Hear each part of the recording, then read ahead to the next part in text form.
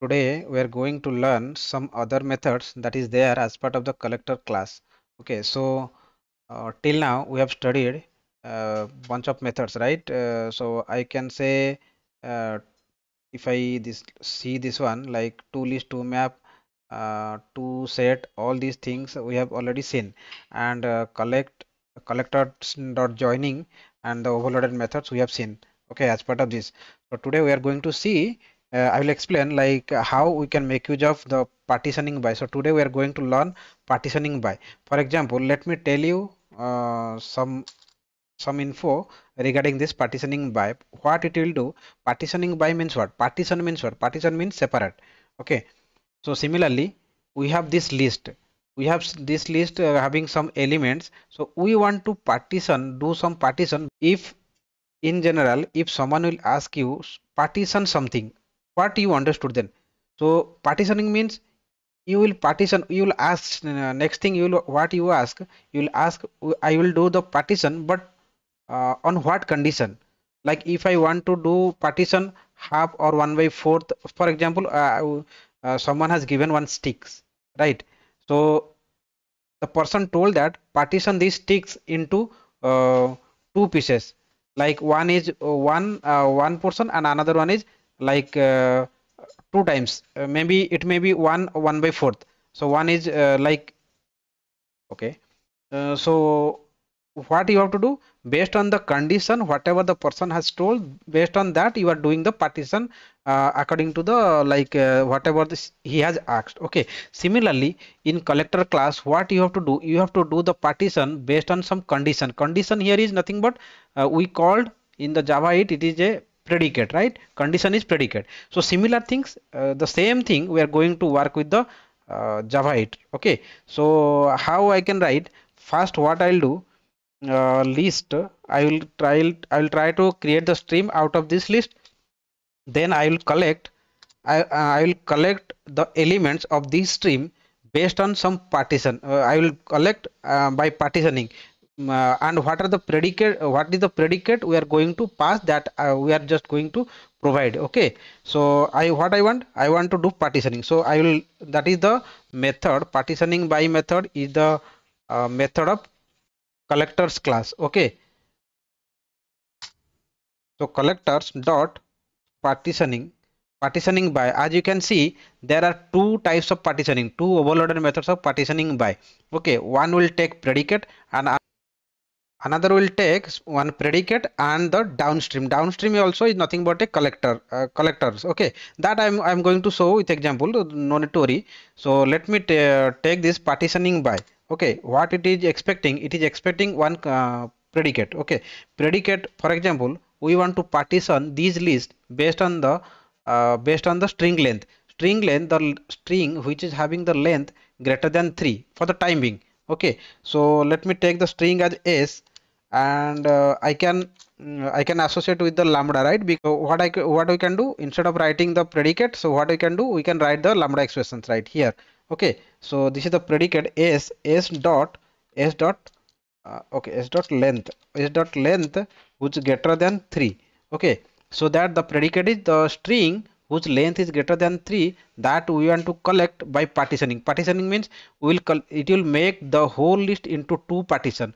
One is based on this predicate, and whoever and other things other than this predicate. That means it will make greater than 3 is the true. The return type of this is a map of boolean and list. So what it will do, whoever the element matches this predicate, that will come under the true, that is the one category, and other one is the false. Okay, let me introduce the local variable so that you will get to so that you will be so that you will understand that. Okay, okay, so as you can see, this is the boolean and this is the list of string. Okay, uh, yeah, okay, let me print that now. Collect 3. Okay, let me comment this one, is you will get much code, and I will,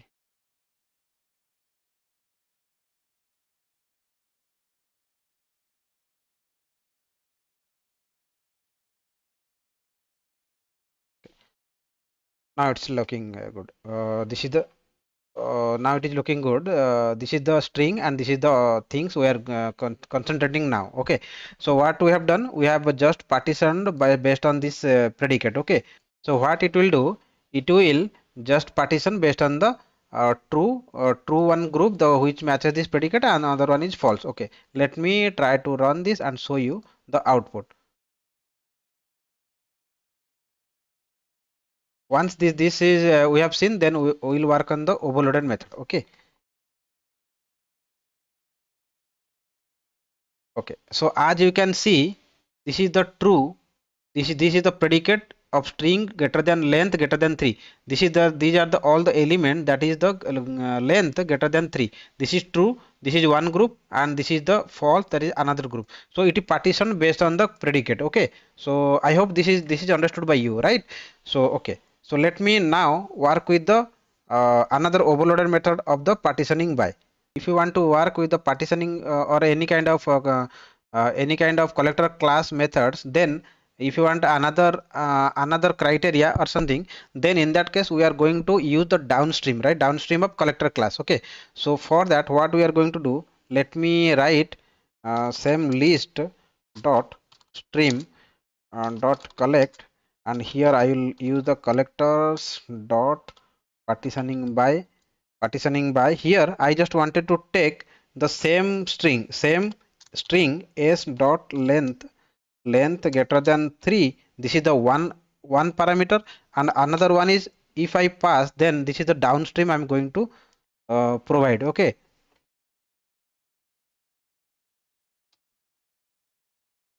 collectors.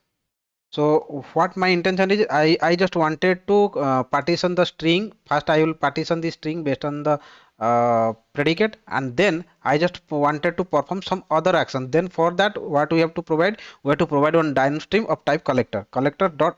I want to count how many elements we got, the way this one greater than 3. So how many elements? 1 2 3 4 5. So it should be true equals to 5 and false equal to 4. This kind of partition we are going to do now. Okay, so let me call this counting. So what it will do, it will partition based on this overloaded method. Okay, so okay, let me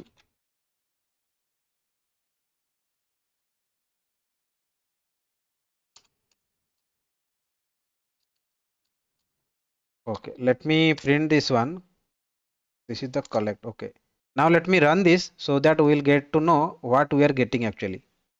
What we have done, we are partitioning by the length, and just we are counting how many elements are there.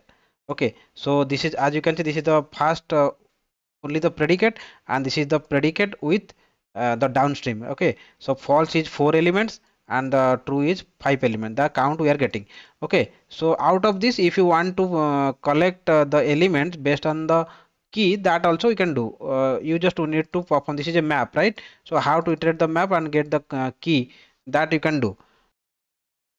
Okay, let me recap these things. So what we have understood today, we have seen one method by partitioning by of collectors class, that two overloaded methods we have seen. Okay, what it will do, it will take one predicate, based on the predicate it will partition whatever the stream we have, that it will partition based on the predicate whatever we will pass. Other things we can do, we can partition based on the predicate, and then if you perform some other operation, then we have to make use of the downstream, that is a uh, uh, collectors, that is the type of collectors downstream, right? So here specifically we have performed the count, we have counted how many numbers of element that is there after the partitioning. Okay, that we have checked. Okay, that's all for this video. So in the next class we are going to study some other methods as part of this collectors class. Okay, thank you.